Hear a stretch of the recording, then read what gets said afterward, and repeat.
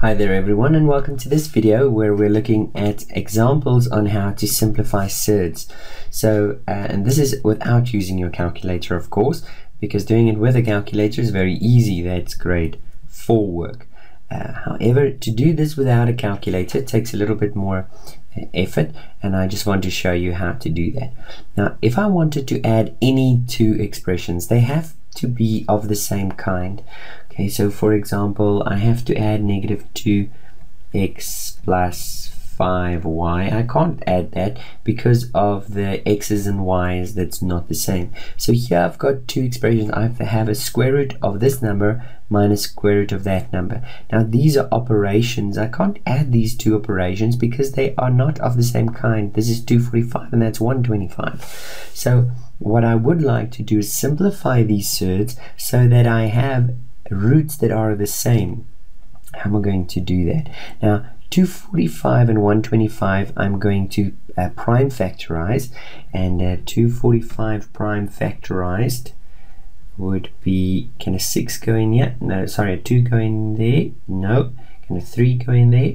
So how would I know? Well, I add them up together. 2 plus 4 is 6, plus 5 is 11, not divisible by 3. And the next one is 5. So I'm going through my prime numbers, and I see 5 can divide in there. 5 goes into 24 4 times, and 4 remains into 45 9 times. And then 49 I can see is 7 squared. So this simplifies to negative the square root of 7 squared times 5. And now this one you can suspect is also going to have the 5 as not a squared. So for example, 125 we know is, well, hopefully you know, is 5 to the power of 3. So what I actually going to do is just write it as 5 to the power of 2 times 5 to the power of 1. I want something squared so that I can use the square root to simplify. So I've got here I've got 5 squared times 5, and there's the 5 that I need. Now I'm going to distribute. I suppose it's not, it is distribution, but what I'm doing is I'm taking the square root of 7 squared. Let me write it out. Square root of 7 squared times the square root of 5 minus the square root of 5 squared times the square root of 5. So this becomes negative 7 square root 5 minus 5 square root 5, because we know that the square root of something squared, the exponents cancel. Why does it cancel? Let's quickly look at that. 5 square root of 5 to the power of 2 is the same as 5 to the power of a half, the whole thing to the power of 2. We multiply the exponents and we get 5 to the power of 1. So it looks like, it doesn't really, but it looks like the square and the square root cancel one another, and that's why these simplify. Now I've got two expressions. I've got negative 7 square roots of 5, and I've got negative 5 square roots of 5. So in total I have negative 12 square roots of 5, and that is my simplified expression. Let's look at another little bit slightly different example. Okay, this time we have a slightly more complicated expression. We just have a bunch of surds here, and we've got coefficients to those surds. And we know that if we're asked to simplify this expression, if it was an algebraic expression, we would have known exactly what to do. Just distribute the coefficient to the bracket. And that's what we are going to do. So we're going to multiply these two. We can multiply the root. Now, whenever we multiply a root, there's a law. When I multiply surds, I can multiply the interior of that surd. So that this can become the square root of xy. So here we would have 3 times 5 is 15, 2 times 10 is square root of 20. Don't forget the square root. The next one is 3 times 1 is 1. 3. 3 times 14 is the square root of 52. Okay, now we've got a very similar problem than we had before. We want to add these two terms, but we can only add them if they have the same coefficient, sorry, not coefficient, a surd. So let's see if we can simplify it.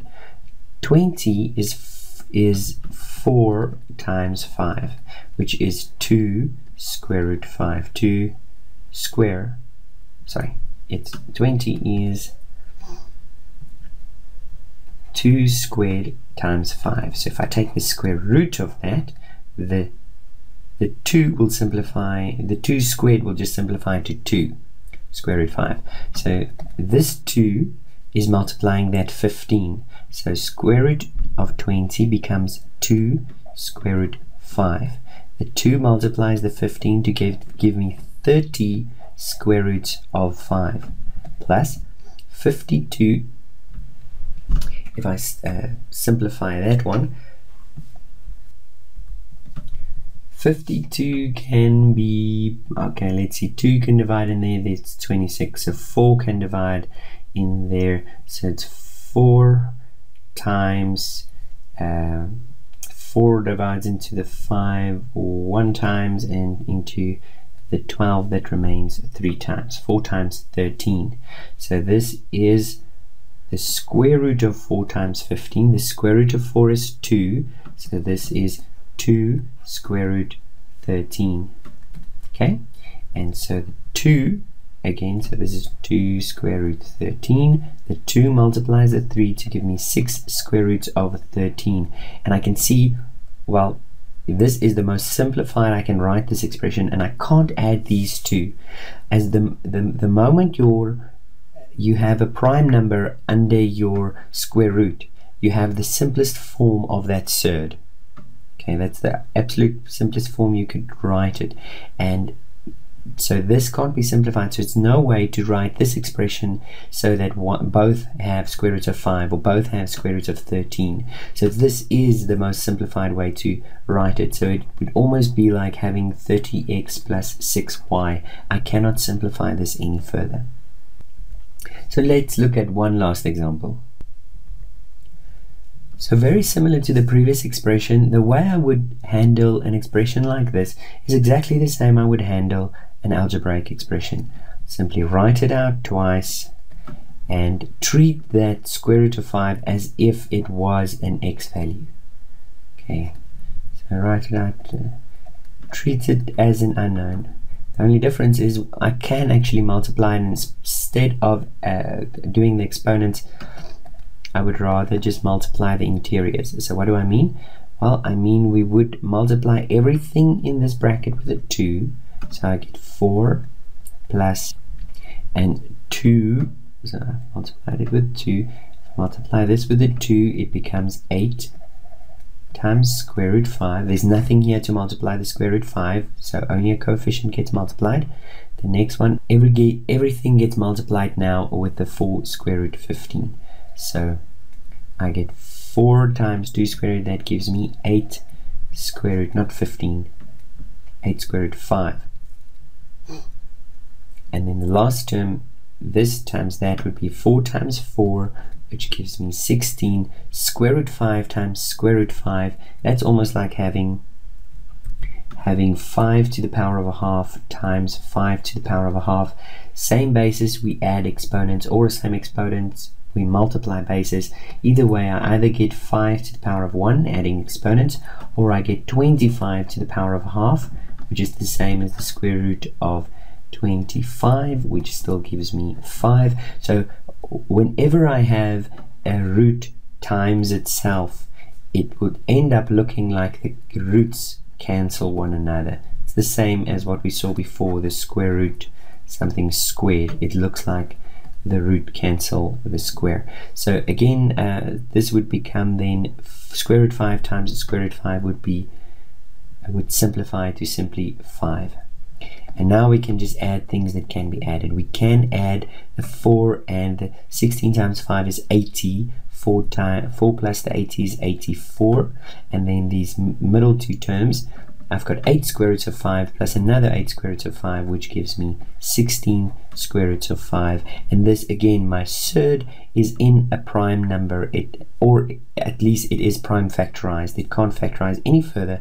and therefore this is the simplest way I can write the expression. Please, this is not 100 square roots of 5 because the 84 don't have any square roots of 5, so we can't add these two terms. Now that's this video with some examples of how to simplify these expressions. I hope it was helpful. See you in another video.